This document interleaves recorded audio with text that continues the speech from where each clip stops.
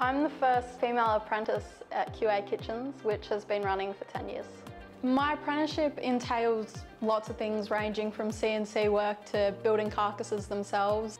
On work experience, I think it was halfway through, maybe a little bit more through the first day, and all the boys were really welcoming and started making friends, meeting new people, and I was just like, yep, that's where I want to be.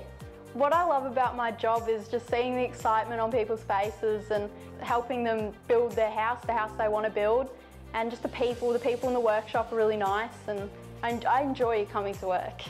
When I tell people that I'm a tradie or an apprentice, they normally stereotypically think that I'm a chef or a hairdresser.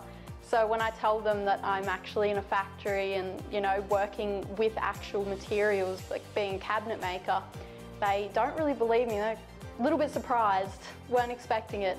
Being the only tradeswoman on site, I really don't get treated any different to one of the boys. There's been some great support from the director here at QA Kitchens, Deanna. She's been very supportive and, you know, being the only two girls in the workforce, just stick together a bit. It's been good.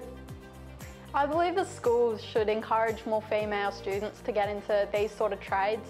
We're just as efficient at it as the boys are, if not better. My career advisors at school pushed me towards uni and to start bigger TAFE courses, but I found that an apprenticeship was the easiest way into a well and stable career. I would encourage other young women to get into non-traditional trades because it's really not as hard as they think, and the workshop environment isn't as bad as everyone thinks it's going to be being a female. My VERTO consultant Pippa took the stress out of starting my apprenticeship.